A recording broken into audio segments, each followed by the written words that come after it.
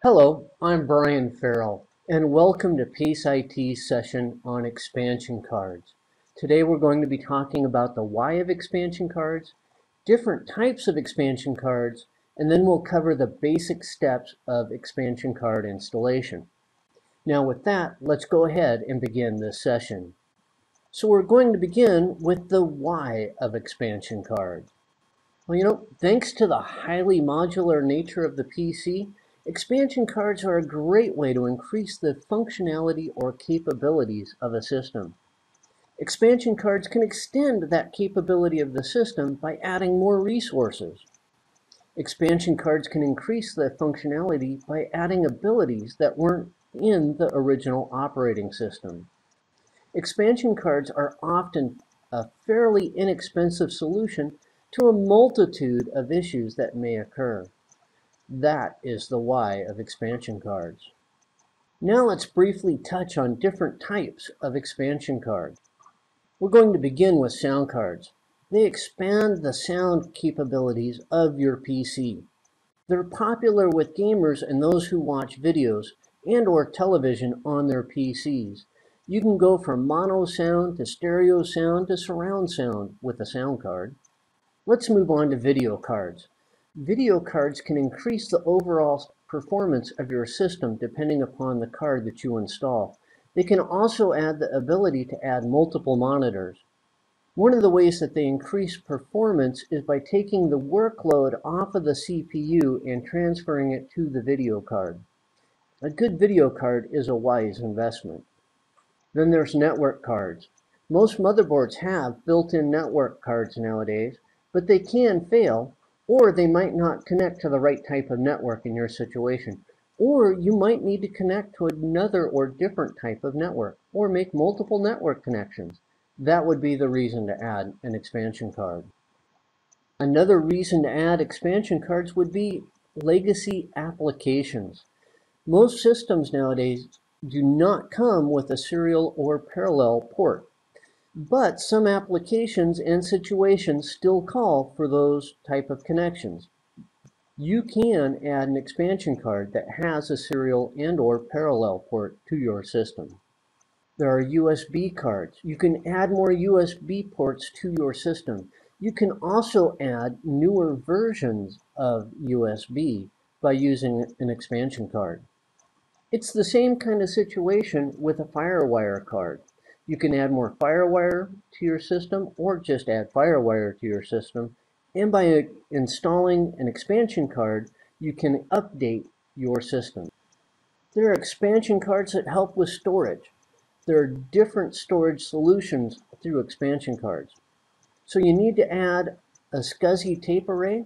Well, you can add a card that allows you to connect to a SCSI. There are also expansion cards that are solid state drives in their own right. They're really fast. They also tend to be fairly expensive though. They are a unique solution to storage. Let's talk about modems. Most systems don't come with built-in modems anymore either. It's kind of like the serial and parallel ports. But if you still need to connect to a legacy virtual private network, you're going to need that modem. That's where an expansion card that has a modem built into it will resolve that problem. There are wireless and cellular network cards.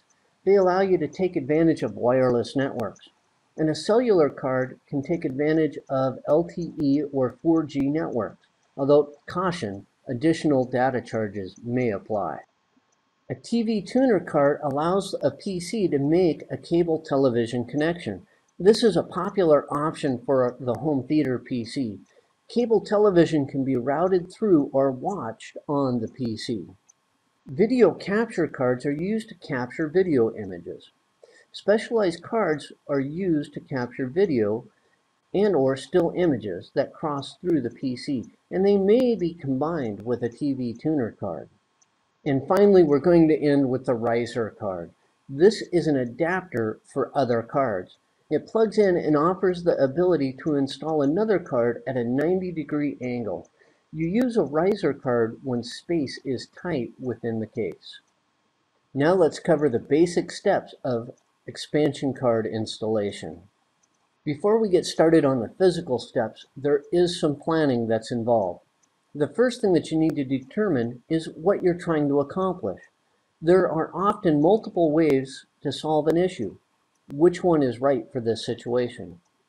The next thing that you need to consider is there an open slot? It really doesn't do you much good if there's not. If there is not an open slot, then you need to make a decision. You need to decide on how to free up a slot or whether or not you need to go a different route. Next, is there enough physical space inside the case? Check the dimensions of the proposed card to make sure that it will fit inside the case. And finally, is there a better option? Do your research and plan for the future. It can often be less expensive to plan for the long run than to go a little less expensive but be hindered in your future use. Now let's move on to the physical steps. Step 1. You need to read the documentation that comes with the card. Specifically look for when the driver needs to be installed. Does it need to be installed before you insert the card or after you insert the card? Step 2. Power down and open the case. Make sure you follow all safety procedures. Step 3. Determine which slot you're going to use. If there's an open slot, install the card, making sure it is firmly seated. If you're going to install it into an occupied slot, remove the old card and then install the new one, making sure it's firmly seated. Then you close up the case and power up. Once the system is powered up, test for functionality. Make sure it works right. And finally, check the manufacturer's website. Often there's an updated driver or a firmware update that you want to install to make sure that you have all the functionality that is required. Now that concludes this session on expansion cards. We covered the why of expansion cards, we covered the types of expansion cards, and then I briefly touched on the basic steps of expansion card installation. Now on behalf of PaceIT, thank you for watching this session, and I'm sure I'll do another one soon.